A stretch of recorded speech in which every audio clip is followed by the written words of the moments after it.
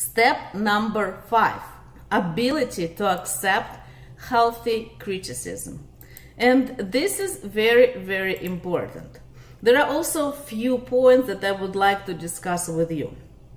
So ability to accept healthy criticism or ability to accept constructive criticism means that accept criticism without apologizing and feeling guilty, without feeling shame. And the second element is the ability to differentiate constructive criticism from blame, and the ability to not accept other people's mistake, other people's responsibility. So when people criticize you, try not to get emotional. Put your emotions aside and turn on your logic, your brain. Think first. This is specifically the situation when you should try to separate your mind from your heart. So when somebody is criticizing you, put your emotions aside. Listen first. Second, make conclusions, and then choose your reaction. An emotionally immature person will stop listening at the beginning of the conversation. He will react emotionally right away, and often he won't even make any conclusions. So first, if you want to be a psychologically responsible person, if you want to be emotionally mature person, so first think, then try to identify if this is constructive criticism or if the person is trying to blame you for something that you did not do. And then, based on your conclusion, you can choose your reaction. Step number 6, how to choose your reaction, basically, right? So step number 6 is ability to choose your reaction in stressful situation. If you know that this person is blaming you and it's not your fault, then how can you reply, right? What can you say? And instead of reacting based on your emotions, you have to choose your reaction based on 3 important components. A, who are you talking to? Is it a family member? Is it your boss? Is it your co-worker or your friend? Or maybe it's your neighbor. So what is your status in this specific situation? With friends, we're equal, right? With your boss, you have a lower status.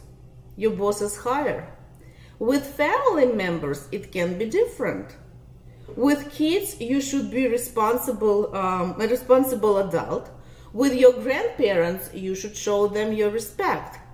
And with strangers in a supermarket, you don't have to explain yourself, but you should be respectful. So, number 1, base your reaction on who are you talking to. Who are you talking to? Who is this person? Number 2, B, what result do you want to achieve in this specific situation? Do you want to keep your job? Do you want to keep your friendship or your marriage? So what result do you want to achieve? And number 3, C, ABC, evaluate the situation. Is it the first time that this person is being rude to you? Or has he done this many times before? Is it his regular behavior, or is this a new situation for everyone? Is this person specifically offending you, or is he just being emotional about the situation and his words and actions are not being addressed specifically towards you?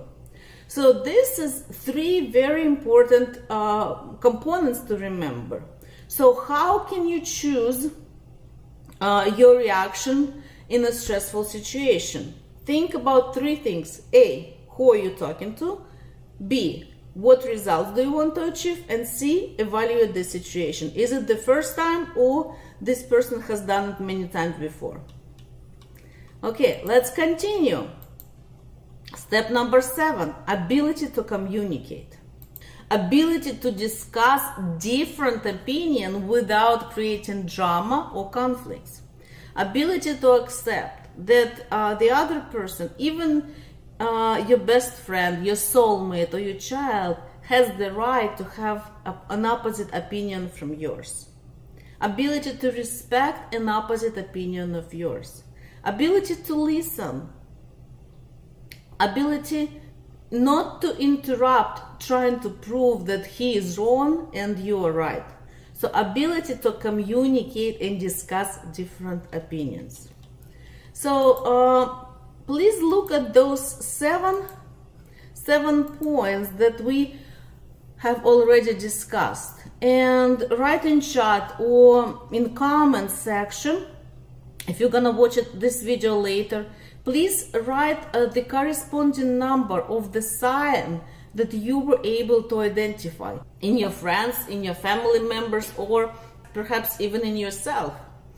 This is a time when you can reflect on yourself and admit where you need to work on yourself and where you can grow. If you want to be successful in life, if you want to create loving, caring, and meaningful relationships in your life, then try to be open-minded. Try to see your own imperfections. So try to put your defense mechanism aside and your emotions aside just for a minute. And look at those 7 points that we have already discussed. And think about them, where you can grow. So please write a number in chat.